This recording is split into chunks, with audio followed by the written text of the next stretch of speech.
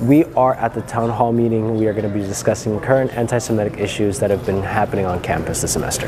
The purpose of the event tonight is educational, but it is also healing, and it is also being proactive.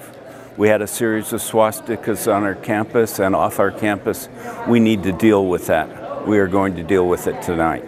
So I attended for two really big reasons. One, because I have taken a particular interest in Nelsen's anti-racism plan of action, and I wanted to see particularly with the recent events where that fell in that plan of action, given that it was really worked on and implemented during the time of the COVID pandemic. And while we're still in it, I do want to see where it is and also supporting our campus community. And then the second part of it was it's serving as an educational moment for me. I'm Filipino American, and for much of this was something that I wanted to learn about because I don't know a whole lot. I've heard about it, I've learned about it as a poli-sci and journalism major, but I don't actually know what it is.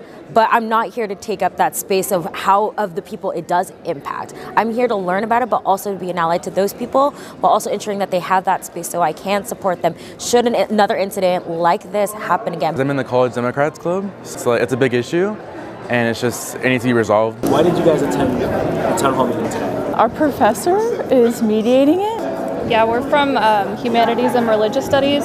We're here to support. Yeah, I hope that we can come to some sort of resolution and action, but I'm glad we're having a town hall to discuss. If we call attention to it, then maybe, hopefully, something will change. It infuriates me, it angers me, and pardon my French when I say that, it also pisses me off. Like, no student should have to ever feel this way coming onto a campus where you're supposed to feel safe and you're supposed to be included in conversations. And we talk so much about diversity, equity, inclusion, and accessibility, right?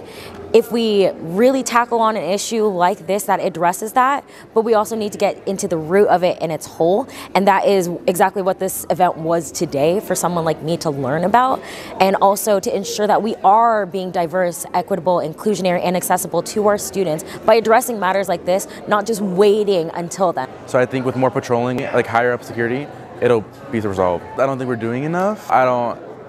It's just really messed up, and hopefully something happens soon, because if not, nothing, it'll get worse, and we just need to fix it now. This has been Duvall with the State Hornet.